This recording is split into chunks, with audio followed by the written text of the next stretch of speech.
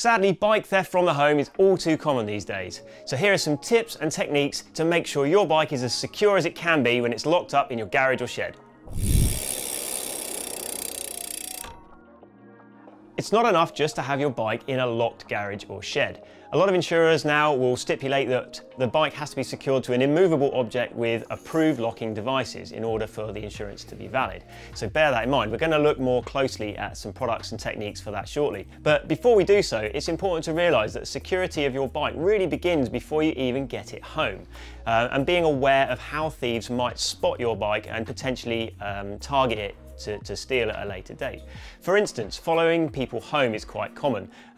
Bikes on roof racks on cars or outside the cafe, for instance, a thief might clock that bike, think, you know, that would be a really good bike to steal, and actually follow people home to then be able to scope out the location to see if they could break in at a later date. There's also the point of when you get home, therefore, not leaving your bike on view for any length of time. So if you arrive home, not leaning it against the front garden gate and spending ages nipping in and making coffee or whatever, and leaving your bike on show, or even on the roof rack of the car is a common one. And when you do open your garage door, try to keep that, you know, as closed as often as you can, really. If you've got passing traffic, that's particularly important because people can be looking in your garage, seeing what you've got in there, eyeing up the bikes, also looking at, you know, where they're locked and what the potential ways to steal them could be. So bear all that in mind, it's really important. And also with uploading your ride data. This has become more and more common now. People love to upload their ride data to software like Strava. There are techniques built into that software for security so that you can have a kind of a dead zone around your house for a kilometre, which is really important that you mark those settings just so that a thief can't be looking at your ride data and seeing where your house is located at the start and finish of all of your rides, because you're basically giving someone a pinpoint on a map for where your bikes live. It's important to consider some of the aspects of the actual building that you're locking your bike in, be that a shed or a garage. You know, things like windows.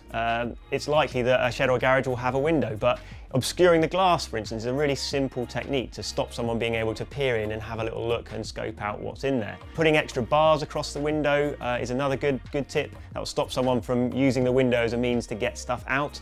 The garage door, for instance, if it's an up and over door, a good idea is to reverse your car or vehicle up against the door, so then that can't be used as a means of entry or exit as easily. It's just putting another thing in the way, basically, for a thief to be able to get your bike out. A good alarm system kind of goes without saying. Yeah, all those things are going to basically add up to more and more risk for the thief, and that's what you're trying to do. Sadly, it's probably the case that if a thief really wants your bike in this current day and age, they will probably find a way to be able to get it. Ultimately, if a thief is looking at your property and they're seeing alarm systems, bars on windows, high quality door locks, security lighting, and all those kind of techniques that you've used, then there's a good chance they're going to see it as too risky and move on and look elsewhere.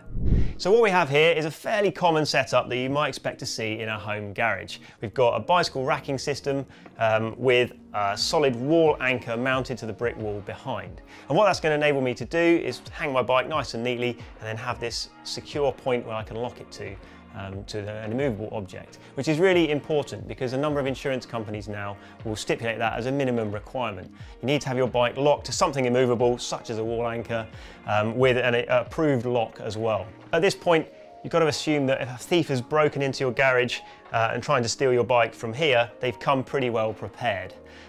This is not an opportunist thief that we're dealing with. Yeah, they've probably scoped out the location and come with power tools and other techniques that they're prepared to use to get your bike away from here. So what we're trying to do with the locking setup that you use is basically deter them for as long as possible. And that's where the level of lock that you buy and use is really important to consider. The best locks, it goes without saying, are the most expensive locks.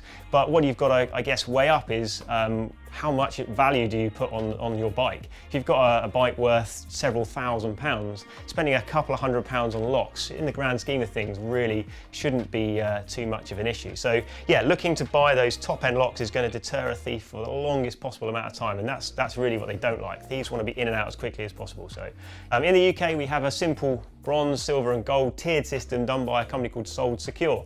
So that's an independent test company which tests all sorts of locks, from bike locks all the way up to like the lock that you use on your front door of your house, for instance. And by using that rating system, you can see really easily on the packaging of most locks what level of security you're going to get by buying that particular product. Whether that is a wall anchor, so this is a top-end level wall anchor you can see fitted to this wall here. There's a slightly smaller version here, although still a gold level of secure. Sold Secure. Different chains, different thicknesses, weights. The good thing, I guess, about locking a bike in the house or in a garage is you don't need to worry about the weight or size of the lock. It's not something you need to carry around with you. So I guess that's the best advice we could really offer for home security, and that is just spend as much as you physically can on locks to make sure that you're giving your bike the best chance of not getting nicked. So let's take a look at some of the ways that you could actually lock your bike to the wall anchor when it's in situ. I should point out that the bike stand or the racking system isn't an essential part of this. I just prefer to have my bike hanging neatly so that the levers are not getting scuffed against the wall and so on. But you could equally make your bike secure if it was leaning on the floor and just up against the wall. The key thing obviously is the anchor point on the wall and the type of lock that you use to secure your bike. So D-locks are very common. This is a top-end, high level of security D-lock. And what I could achieve with that then is simply to go through the wall anchor and directly round one of the main frame tubes to secure my bike like so. And that would be a very high level of security in this garage setting. And I guess it's important to point out at this stage that unlike, for instance, when you're locking your bike outside the shop or cafe or whatever, and you're worried about your saddle or wheels being stolen, a thief that's in your garage is really more interested in getting the whole bike. So you don't always have to worry about all the little ancillary parts. You're just getting the frame as secure as you can against the wall. However, that said, if you did want a different option that would secure all the parts of the bike, and I quite like this option personally, and that is to use a heavy duty chain lock such as this one. Same level of sort of gold security is on offer with this, but just a little bit more versatility in terms of what you're able to actually cover with the lock. So feeding that through, this lock is 1.4 meters long, which is a really good length, giving you just enough cable to go through both wheels and the frame. Okay, so that would be an example of a really good, secure way to lock your bike in a home garage situation. You can't really do much more than that in terms of the level of locking and products that you've used and so on. What you might want to consider at this point is one last step, which is to take a photo of your bike in situ. That is part of what we call the 3 R's, which is to record, register and report. So recording, obviously, getting that photo will be proof not only to the police when you report the crime, but also to your insurance company of the lengths that you went to make sure your bike was as secure as it could be using approved locks and so on. The register point of those 3 R's is to get your bike registered with one of the national databases which are approved by the police forces across the country, one of which is bikeregister.com, and that will just mean that your bike is on that database, so should it be recovered at any point after a theft, it will find its way back to you. And of course, the report part of that is obvious. Do make sure that you're reporting the crime to your local police force so they're aware of the crimes in your area as well. You will certainly need that crime reference number in any case if you want to begin an insurance claim if you are unlucky enough to have had your bike stolen. But hopefully, with all the advice we've given you in this video, we've shown you how to take the best possible steps to maximize the security of your bike in the home or garage.